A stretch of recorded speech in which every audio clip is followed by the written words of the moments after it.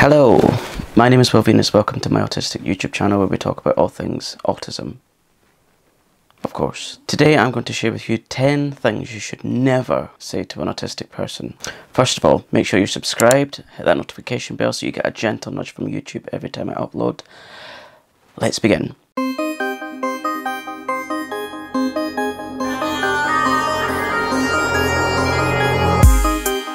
Number one, I'd like to preface this video by saying that if someone tells you that they're autistic and you don't know what to say just that and wait for their response. Silence really does speak offensive volumes. Next one, autism. So that means you're just a bit naive. No, not all AS people are naive. Anyone can be naive, autistic or non-autistic. But what is true is that autistic people look for the best in people, in general. Number three, oh, okay, so that means you're a bit slow? Really? So whilst we all have different approaches to life and all that that entails, we are not slow, or as some really offensive people say, backwards. Yes, we all have varying degrees of intelligence, as all human beings do. But what is intelligence measured on? Predominantly young white boys. Yeah, I know.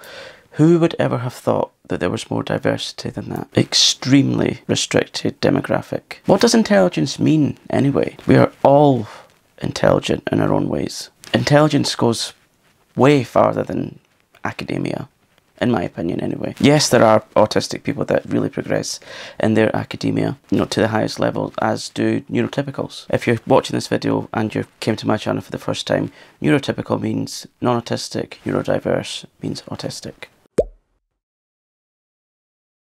Number four, we're all a bit autistic. No, we're not. Don't say that. It's literally a different brain type. We have an increased number of connectors in our brain. We have a different sized hippocampus, different sized amygdala. If you want to know what those are, comment below and I'll do a video about it. Yeah, I could elaborate so much more on that, so do let me know if you're interested. Next one, how can you be autistic? You can talk. Again, we're all different. And yes, there are some people on the spectrum who are non-verbal. I'm really sorry that your idea of autism doesn't quite match the actual reality. That's why it's called autism spectrum for a reason. There is no two autistic people that are the same. We're all unique. We don't all fit a stereotype. Number six, how does it feel to be autistic? Too abstract a question. I could say, what does it feel like to be neurotypical? It's a bit like asking anyone what it feels like to be human. Number seven. Ha! This is for the late diagnosed autistic. I've known you all your life. You're not autistic. You're just faking this for attention. Okay, so now you're gatekeeping? Great. I know my truth. I don't need to justify myself to you. And also, don't you think that if I were to invent an illness or disability or disadvantage, that I would choose something a bit more exotic?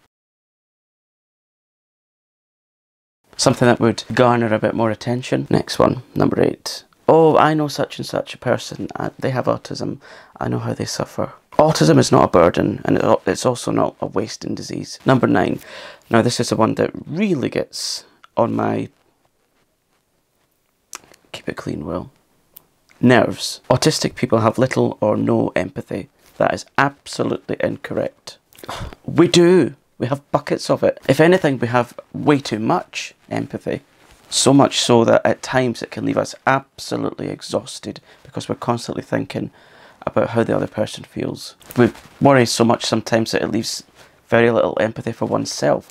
And we may not always be able to show our empathy in a neurotypical way, or a way that a neurotypical might need that feedback, but we absolutely do feel it. I mean, the feedback doesn't always display itself, but it is there. And also, autistic people, they're some of the most empathic people you could ever meet. I promise you. Number 10. I think it's number 10. If I've miscounted, sorry. Sound off in the comments all you like. Number 10. You could be a bit less, couldn't you change yourself to make you, look a bit more normal, to fit in, because we're feeling a bit uncomfortable.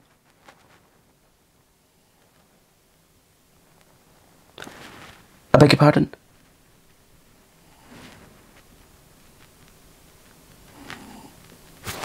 Say that again. Firstly, who the hell wants to be normal? Why the hell should we stop doing things that brings us autonomy and comfort? I tell you what, neurotypical, ableist, why don't you just I don't know, stop breathing. That would be a bit easier. I'd say that's a fair compromise.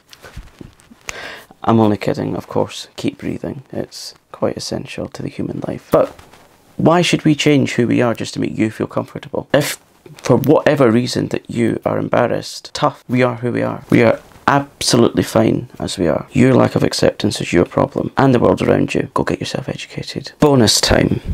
Lastly, as I said at the start of this video, arguably the one that hurts the most is to not say anything at all to an autistic person. No acknowledgement. When someone has shared a piece of information with you and you ignore or ghost them, it hurts deeply. I mean, this, if you're not acknowledging an autistic person and what they're telling you, this can lead to spiraling, tongue twister, spiraling for them. And then after that, they'll be asking themselves 100 different questions as to why they had that reaction from that other person. I know, I've been there. If you're unsure what to say just that. I'm sorry, I don't know what to say.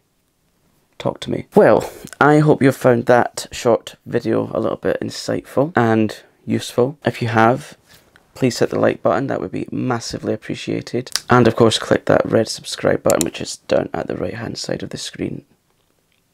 The big red button. Also, comment below if you've had any experiences relating to what I've discussed. I would really be interested to read them. And if you do comment, I might just read them in next week's video, so I'm going to need all those comments, please. And of course, you can leave your suggestions in the comments as to what kind of videos you would like to see here on this channel in the future, because I'm more than willing to take on feedback and suggestions. So, until next week, take good care of yourselves, keep shining, and I'll see you then. Subscribe!